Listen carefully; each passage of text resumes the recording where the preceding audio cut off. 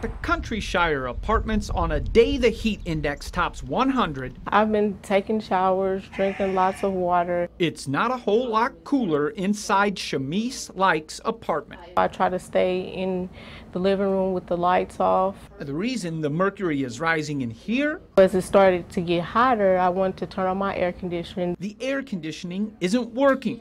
Now this Iraq War veteran, living with her 3 dogs, I don't want to get rid of my dogs. fears she'll have to give up her pets and move if the AC isn't fixed. I like it here, but Wanting to help Like, we called her landlord, This is Stacy Cameron with KMBC 9 News. who told us he didn't know the apartment failed a HUD VA inspection because of the broken AC unit. The fan is working, it's not generating cold air. But after learning of the problem, he promised to fix the air immediately, a welcome bit of cool relief for Like and her pups.